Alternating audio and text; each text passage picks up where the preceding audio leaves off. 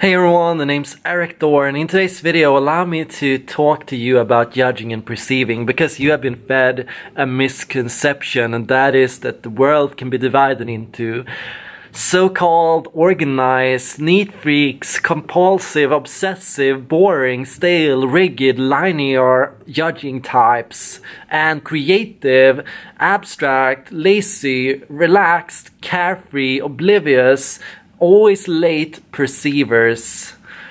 The Myers-Briggs type indicator invented the dichotomy judging and perceiving, but where does it even come from? It's not Carl Jung's works. It's not what he didn't even use the terms. He used the terms rational and irrational, and they don't even describe the same way of thinking or that same type to begin with. But still, is there something behind the MBTI claims? Can society be divided into judgers and perceivers? Well, actually, did you know that in the Myers-Briggs perspective, all of the cognitive functions that you use are based on judging and perceiving? It's the J or P letter that decides your cognitive functions.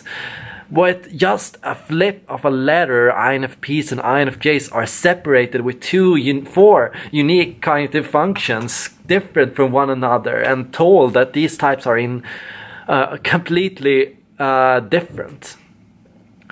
You've been told this, but it's not completely true. In fact, there are similarities between INFPs and INFJs in the sense that both are introverts, and that both are intuitives, and both are feeling types. And that actually does mean a lot, even if the cognitive setup might be different. With judging and perceiving, what it seems to be about is control. And in the neuroscience world, where we talk about how there is a difference in motivation, where we have people that take a long time to become interested in anything, the so-called judgers, and the people that become interested in things really quickly, the so-called perceivers. There you have an actual supported dichotomy of differences. You actually have people that need more time to develop an interest in things, and when they have an interest, that's the interesting thing. Neuroscience suggests that when these people have an interest in what they do, they hold on to that interest for a long time, and they become much more motivated. So you have people in the world that are more driven by long-term motivation towards a project, long-term projects, long-term closure on things that take a long time to crystallize. You have people that think in terms of long-term projects, plans and goals. And you have people that think in terms of situational opportunities constantly emerging.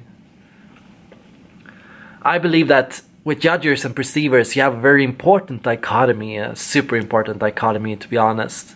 There are some major differences between INFJs and INFPs, and between INTJs and INTPs, in the sense that the judging type, because of this goal-oriented preference, is a preference, not a total boxed-in definition.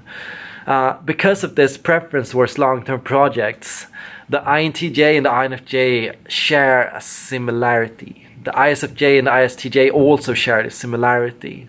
The ESTJ and the ESFJ also share this similarity. The ENTJ and the ENFJ, they all share this similarity of wanting to and feeling a sense of satisfaction when they are given long-term focus. And I mean here not just that 45-minute work on something. I mean that day-to-day scrolling through a list or a plan that you have inside your mind or written down. Judges want to work towards something long-term. They think in terms of projects, and they ignore situational circumstance. The truth is, judgers don't care so much about situational incentives. We don't care what is practical in the moment. We don't necessarily take as much heed to situational obstacles or issues or things to think about. At least we shouldn't. And because we are judging types, we can pursue our projects even if it creates a temporary inconvenience. Like the fact that you don't even know what you're working on, or the fact that you have no idea how to get there, or that your project seems long and abstract and so far away. While the perceiving type would be discouraged by the long-term project that offers no clear immediate reward, the judger can somehow, even when discouraged, even when there is nobody to cheer you on, nobody to tell you it's a good job, nobody to pay you for it immediately, you can go for this project and you can keep on it. And you can spend time developing it. Like how some people left their houses searching for food or searching for something and going out wandering until they found it. That's the judging type. The judging type can even be so oblivious to changes and opportunities in their world that they are walking forward and they see berries around them and they're going, but that's not the food that I wanted. So the similarities here, the funny thing about the judges is just how narrow-minded we are, like ridiculously narrow-minded, in that we have that thing that we want and nah, nothing else. I don't want anything else. I want that one thing. That's the judger's way. It's that, of course, to us, a lot of the time, those berries, they don't feel like rewards, but they feel like stressors. And that's the interesting thing. It's about stress. Judging and perceiving is about how we manage stress. And it's fascinating to realize that for the judging type, often these small fruits, these easy fruits that you only have to work a little for, or that you only have to alter your course a little towards, can seem like stress, like the thought of for a judger to change your course and to start exploring the berry bushes you see far in the distance instead of that goal that you were headed towards. That it creates stress, even if you can clearly see that there's food there. That ability, and if you do that, if you start going for those berry bushes, because you feel that stress because you know that you should be heading towards your goal, and you feel like, when am I going to work towards that? When am I going to start on that project? And so you feel stress. And so you have like three kinds of judgers. You have the immature ones that refuse those bushes and that keep going even if that makes them hunger and starve to death.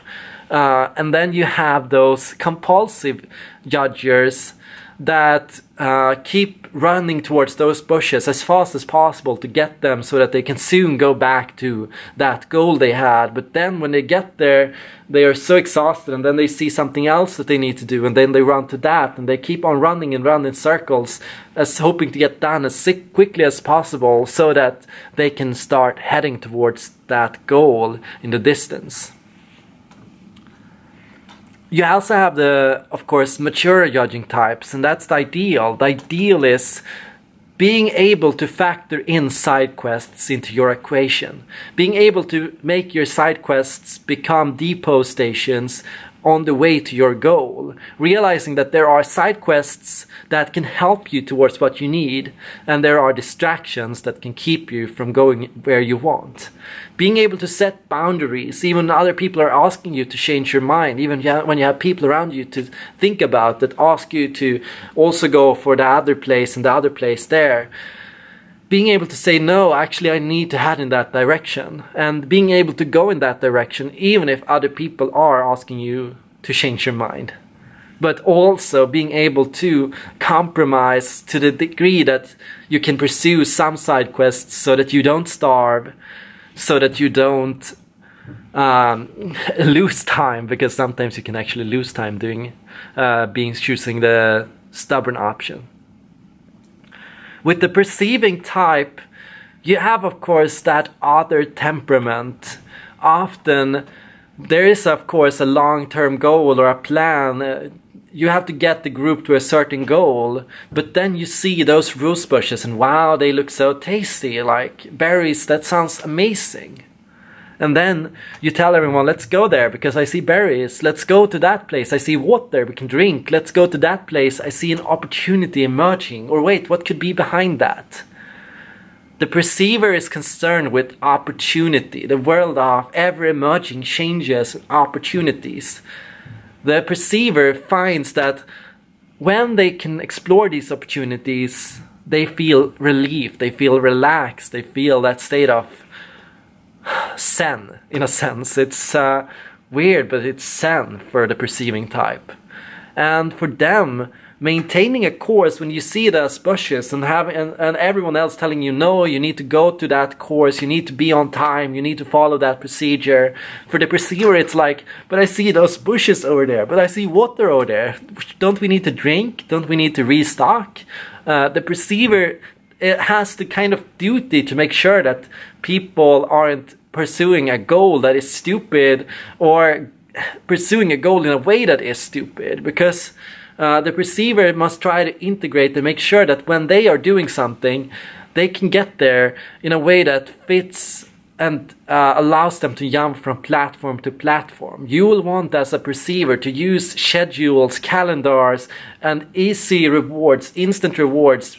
You will want to use things that can, as jumping blocks towards your goals and your plans. The perceiving types that I see that are the most mature always have that ability to manage that constant emerging chaos.